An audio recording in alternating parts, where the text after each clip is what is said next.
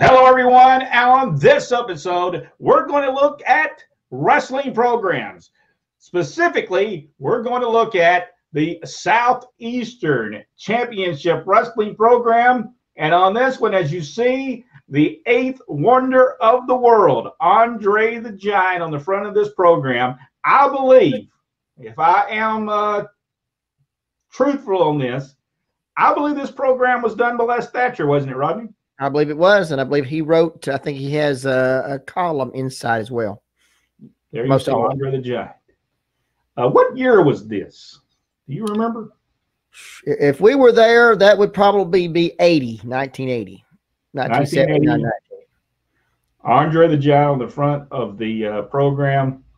I believe, was this the same time that we were in Crossville, Tennessee? And he wrestled against David Schultz and Dennis Condrey? I believe that was in Athens. Yeah, it was Athens, Tennessee. Yeah, it was.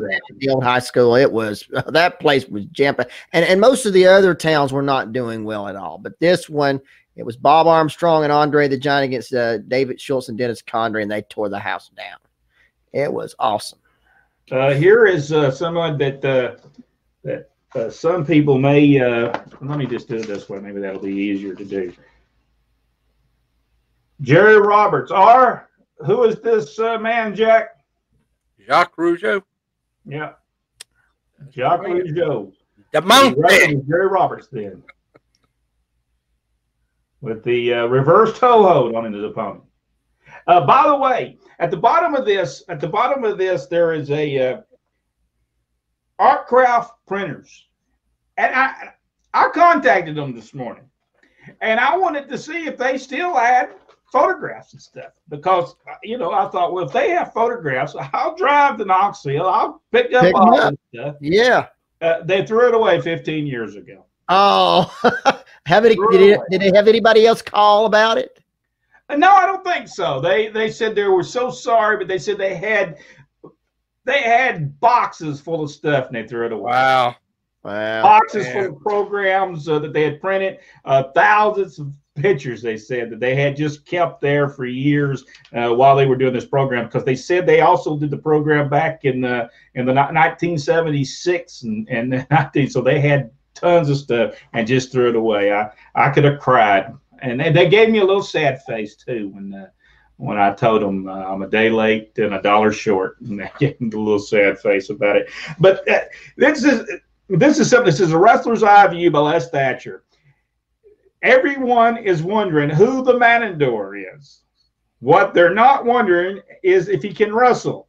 The Masked Man shows talent in the ring, and his power drive hold has won him a lot of matches. Area fans have taken to the big man with many colored outfits. And who was the Matador? Jerry Stubbs. Jerry Stubbs. Did you ever see him as the Matador? I've seen pictures.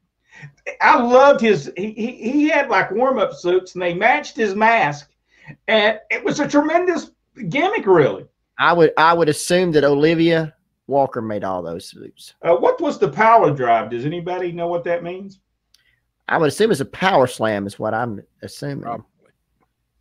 Also on this, as we come down to the wire in the television tournament, the two leaders in the points are still Buzz Sawyer and Dynamite Bobby Jaggers. Jaggers is telling everyone that he is the uncrowned champion, but Bobby is yet to wrestle for the trophy. The finals will be seen on TV Saturday, February 16th. Chances are the man he will face will be Sawyer. What happens when you throw dynamite into a buzzsaw?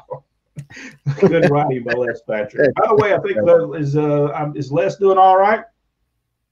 Yeah, I saw him comment today on a post that he was doing some better. Still had a long way to go, but he was doing a little bit better. Daniel Lang asked the question. So you guys were there when a rookie Terry Taylor beat Bad News Harris for the Southeastern title. What a thrill for Rodney. Yes. Yes. Apparently, even back then, I did not have a problem, Mr. Taylor. I really didn't. It was apparently when he had his hair colored, there become an issue.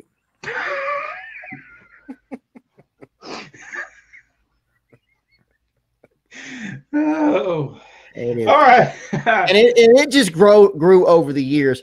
When you start seeing little slight hints of people doing stuff, and you're saying I'm gonna try to ignore it. At a certain point, you can't ignore it anymore. And that was the case with Terry Taylor. You just couldn't ignore it anymore. When he was doing things that I felt blatantly was trying to smarten the fans up, I don't have a problem. I mean, I have a problem with that. And let me just say, when I mentioned stuff to some of the powers that be, you know what they told me? Hey, Rodney, it's a work. And I said, and you watch Terry Taylor and you can tell it is. It could have been why the business. You might want to start, and then they always said, you might want to go back to selling your programs. And I said, well, who to sell it? Who? If you have people like Terry Taylor letting everybody know it's a work. By the way, here's a couple other matches. And I won't read this over here, but Killer Carl Cox and Dick Sledger. Rob, you remember those matches? Yes, I do. I tried to forget those. Those were some horrible matches. We talk about bad matches in our time. Those matches were horrially. But Bob Armstrong was there at the time. He was the Southeastern Heavyweight Champion. He was actually the booker. Actually, Bob was the booker when he was there. And David Schultz and Dennis Condrey were there as a tag team. Also, some new arrivals in the area. The Universal Hot Throb Boston Idol, baby. He was there going against the Manchurians. Who was the Manchurians? I can't remember. They were managed. Yeah, they were managed by Great Mephisto. I remember them, but were they also the Islanders that worked for Nick Goulas? I believe they were the Samoans that worked for Nick Goulas. The Great Mephisto, which my father, Ron West, loved the Great Mephisto. We never was a big fan of Frankie Kane, but no. But we wasn't there when he was the Masked Inferno either. No, we were not. All right, so that's also the Sheik, the original Sheik, was here along with Killer Khan. Now look at this photograph of Dennis Condrey. This is a tremendous photograph of him. Look at this. Look at this. Well, by the way, people, don't try to call that number. That number has been well disconnected for years. So don't try to call that number. There's no Southeastern Wrestling. Did you call it to see who it was? No, I didn't call the number. I just don't think. Well, it wouldn't be Knoxville now because Knoxville's not 615 anymore. It's what was it? It's something else. 865, I think. All right, y'all remember this? And Jack, you probably maybe you remember Killer Carl Cox. Oh yeah. Look at Killer Carl Cox there. He's talking to you. Remember when he would look up at the ring and look up all the time? Yeah. He'd also hack his leg on the ring post. That's right. Yeah, he would. And there you see Bullet Bob Armstrong there, the Southeastern Heavyweight Champion. Hey, is that the same Southeastern title they used eventually? And they take that belt with them? Looks like the same belt. I would just assume they ordered the same one. Hey, I want you to look at this. Here is Dennis Condrey. Let's look at this one more time. Here you see Dennis Condrey looking up in the air. So maybe him and Killer Carl Cox had something we didn't know about. Looking up there, but here they are looking up in the air as well. That's the dream team right there. Look at that. 1980. Well, we know what date it is now. Yeah, they are the dream team. I remember when Cox was in Columbus, Georgia, and for a week or two after he had started there, he would do that. You know, he would stop, he would do his thing, and he would look up. And I remember about that third weekend, somebody from the balcony at the perfect time yelled, "What are you looking at?" He would talk to Alex. It seemed like you remember he talked to Alex. Yeah. Yes, that's who he was talking to. By the way, the Angel was there as well. And the Angel said, well, I know he didn't say this, but Les Thatcher did. Everybody is afraid of the Claw. The so-called top wrestlers don't want anything to do with me. If any of these champions had any guts, I'd be wearing their belts. That's from the Angel.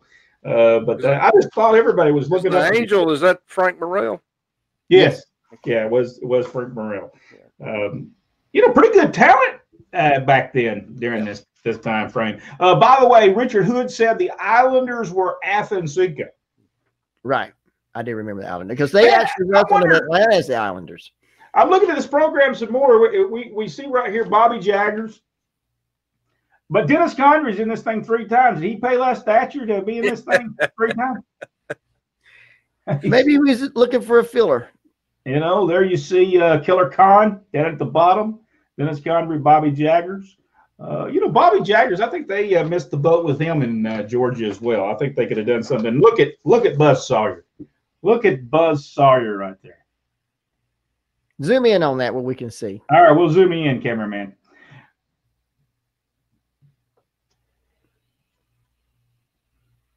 Yeah. Buzz Sawyer. Shape. And it's, You know, even when he put on weight, he was still in tremendous shape. Hey, there you see.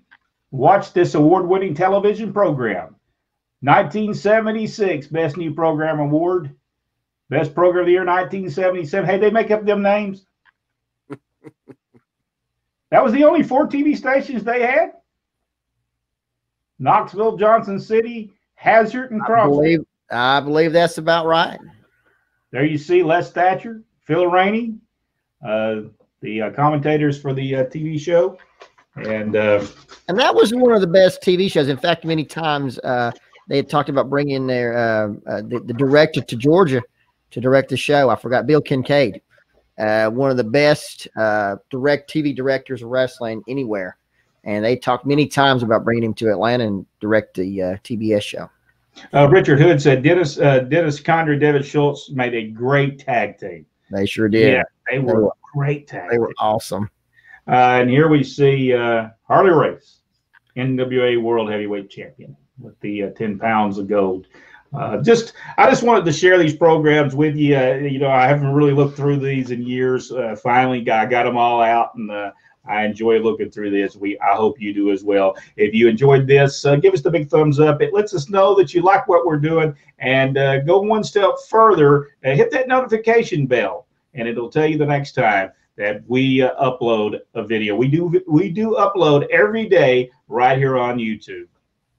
Until the next one, so long. On behalf of Jack Lord, Rodney West, I am Brett West.